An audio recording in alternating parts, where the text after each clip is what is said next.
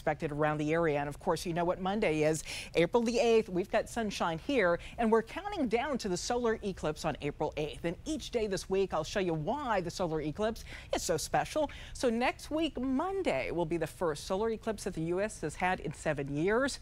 Here's heliophysicist Alex Young from NASA's Goddard Space Flight Center. Well, a couple of things. So some of the sort of basic things that make it different is the moon is actually a bit closer because it doesn't orbit in a circle. It actually orbits in kind of a football shape.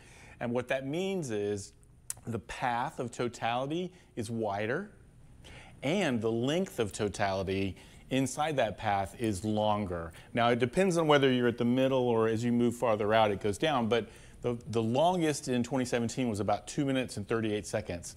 The longest in this one is going to be 4 minutes and 28 seconds. Well, one of the things that's different is where it's actually going across the United States. So the one in 2017 covered a lot of land that was not populated.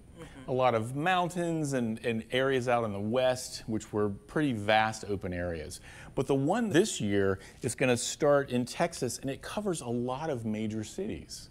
You know, we go up through near San Antonio and Austin and Dallas, Fort Worth, Hot Springs, Arkansas, Indianapolis. I mean, all of these major cities, Buffalo, are experiencing it. So there's a lot more people.